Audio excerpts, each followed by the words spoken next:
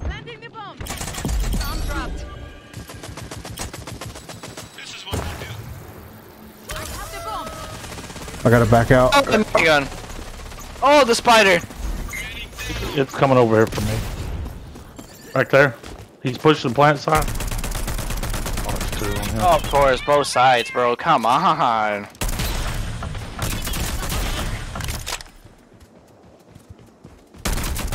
He's going to res his teammate Lethal out. by the smoke area. Yep. Well, if that nade would have gotten them, that would have been hilarious.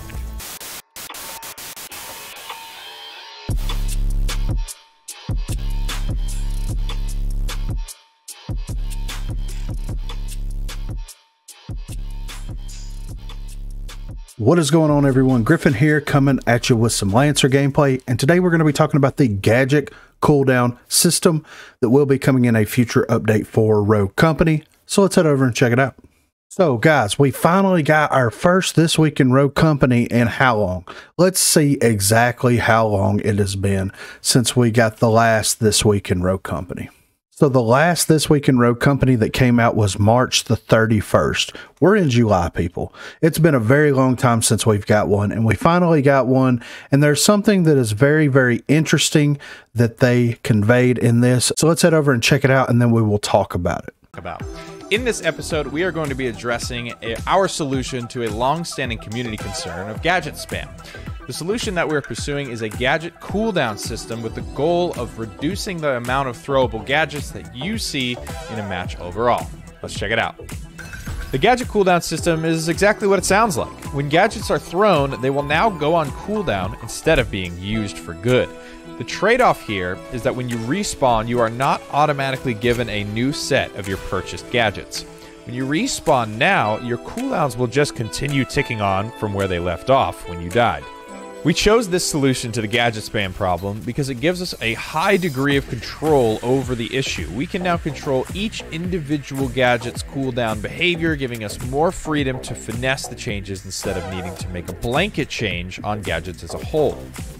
Additionally, many utility gadgets that gain a second charge on their final upgrade, something like flashbangs or smoke grenades, no longer get the second charge, but instead have a 10% reduced cooldown reduction upgrade in the final slot. We've also made a couple of perk changes to complement this new system. We have added a brand new perk called Gadgeteer. This perk reduces your gadget cooldowns by 5, 10, and 15% for the rare, epic, and legendary. So they are basically getting rid of the way that gadgets fundamentally work in Rogue Company as of right now. As of posting this video, as of recording this video, the way that gadgets work in respawn modes and in demolition are in respawn modes whenever you die, whenever you come back to life, whenever you respawn, then you have access to all of your gadgets. Whether it's lethal, non-lethal, doesn't matter. Whether you have 1, 2, it doesn't matter. You have access to everything. In demolition, whenever you drop into a match, you have access to all of your gadgets right out of the gate. And then whenever the match ends, you go back to the plane, you upgrade everything. Whenever you fall back in, you have your gadgets once more. What they're going to be doing is basically putting all of the gadgets on a cooldown, whether it be the non-lethal gadgets or the lethal gadgets. Now, I think that this is a really interesting idea, and I think it's going to be most successful in the respawn game modes. Just like Pretty Hair said, this is a way to combat some of the utility spam that happens in the respawn modes, especially since Strikeout has went on to be one of the ranked playlists. Now, how will this impact demolition? As a demolition player, the way that I think that this is going to impact demolition is you're going to drop into the match, right? An average demolition round lasts what, 2.5 minutes, something like that. I don't know exactly how long it lasts, but just let's just say, for example, that it lasts 2 minutes, right? Or 2.5 minutes, whatever. Normally you don't start using your utility right out of the gate. Now, if you're using sticky sensors, you may throw a sticky sensor as soon as you land to see if you can predict or catch someone trying to flank you. But as far as anything else is concerned, such as flashbangs, tear gas, Semtex, bounce grenades, C4, any of that stuff, you are well within the round whenever you actually start using that stuff. So in reality, if the cooldown is good enough, if the cooldown is long enough, then technically it should not really impact demolition all that much, except for the non-lethal gadgets that you actually have access to, that you have 2 of them. Like flashbangs, instead of coming right out of the plane with 2 flashbangs, you are actually going to have somewhere in the ballpark of 1 flashbang with the possibility of getting another flashbang before that match is currently over. Now, I don't mind this change, and I think we need more information. It's per usual Rogue Company, right? Now, I think that there's a huge way that they could break the game by doing this when it comes to demolition specifically. I think that if the cooldown timer isn't long enough, then it's going to make the gadget spam significantly worse than it currently is. Currently in game, people don't drop lethals or non-lethal gadgets whenever they die. The only way that you can get additionals is if you have a runway on your team.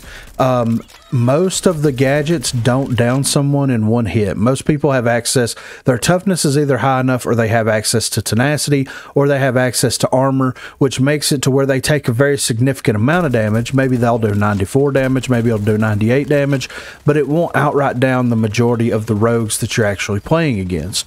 So I think that right now, the utility feels okay. It probably feels terrible in respawn game modes, and that might be where all this stuff is coming from. So inherently, this change is actually going to be doing a lot of different things in the game as well. You're going to be making Runway a very, very important character when it comes to gadget or utility use. She is going to be someone that, and of course, we don't know how this is going to work, but you have to assume that with her ability, that whenever you drop in, you have 1 Semtex, 1 flashbang. You hit the briefcase, you get an additional Semtex and an additional flashbang, and that's what you have to roll until that stuff goes on cooldown. In my mind, if you hit the Runway briefcase, then your gadgets don't go on cooldown, or they shouldn't go on cooldown whenever you're playing demolition. If you're going to hit that case, if you're going to get 2 lethals and 2 non-lethal gadgets right out of the gate, then it shouldn't put any of them on cooldown. Once you extinguish all of those charges, then it should be completely gone, and that should be the end of it in my perspective. It also is going to add a ton more value to Trench in the long run, because Trench is the only rogue right now. His passive allows him to have 2 gadgets right out of the gate. So, and trophy systems are going to become very important, I feel, or the APS systems. I think that those are going to be absolutely important to being able to hold a position or push a position, because if someone has gadgets, if they have the non-lethal gadgets leveled up to where they actually get that cooldown reduction, and then they have access to the new perk on top of that, that's going to make it a very frustrating fight whenever you get towards the end of the match. Just imagine if you're in a 1v1 type situation, you're playing with Chalk. Let's say that you have access to the perk that allows it to go on cooldown. Let's say that you've upgraded it all the way, and you're trying to basically drive the person out or take that person down so that you can defuse the bomb. If you know what that cooldown is, if you know that you can wait it out, if you have enough time to do that, you can absolutely do that and be very successful at it.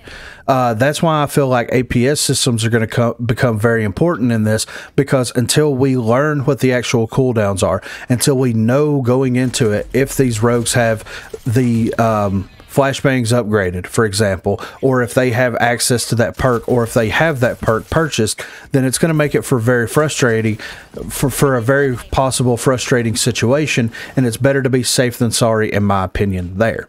So we're getting some silent buffs to some of the characters in the form of Runway and Trench. We're also getting some nerfs, of course, to some of the characters. Anybody with flashbangs, anybody with tear gas, anybody with EMPs, they're all getting a very substantial nerf. I don't know if the cooldown timer will be different for non-lethals or lethals. I don't know if at first it'll be a blanket cooldown all across the board.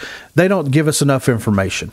But at the end of the day, I feel like that this is going to be a very interesting change, to say the least. I don't know if it's going to be good. I don't know if it's going to be bad. We don't have enough information to actually know that right now. But I think that if the developers take the time and actually put in the work that is required, like always, then I think they can't go wrong. But I think that they can do one or two things in completely extreme opposites of one another that could be very detrimental to the game. They could increase the grenade spam or the gadget spam in demolition, and that would hurt the game in a massive way. Or they could completely make gadgets useless all the way around. they may make it to where it doesn't feel right, and then also on top of that, if they're having these cooldowns and these extended cooldowns for a lot of these gadgets and things, then they can actually go in and tweak some of the gadgets on the back end just a little bit to possibly make them more effective, since fundamentally you're not going to be coming back with them in respawn game modes, and you're also not going to be at risk of getting them back in demolition. They may go in and up some of the damage or the explosion radius of some of the grenades or something like that to kind of counteract this as far as like respawn game modes are concerned. So I think that this is very interesting. I think, as always, we don't have enough information to accurately say whether it's going to be a good thing for the game or a bad thing for the game, but at the end of the day, it's a very interesting thing for the game. I'm going to try to jump into PTS. I'm going to try to time some of these things out and then give an accurate idea of what I think is right for the game and what I think is going to be good going forward. But be sure to let me know what you think in the comments below. I know a lot of people on Twitter, a lot of people on Reddit think that this is an absolutely terrible idea, and I think that on paper, if you're looking at it at face value, then yes, it is absolutely a terrible idea. But I think, and I'm going to give the developers the benefit of the doubt here, I think that if they do it correctly, then it could be something that is good for all game modes all across the board. Be sure to let me know what you think, though, in the comments down below. Also, be sure to check that description for links to Facebook, Discord, and Twitter. Those are the places to contact me. And if you haven't already, please be sure to like and subscribe to the channel. If you've already subscribed to the channel, then consider hitting that join button down below to become one of the 256 crew members. And then lastly, on Thursdays from 8 until 11 p.m. and Sundays from 10 a.m. Central Time, I will be streaming here on YouTube. So if you're interested and available, please feel free to stop by and say hello there. Thanks for watching, guys.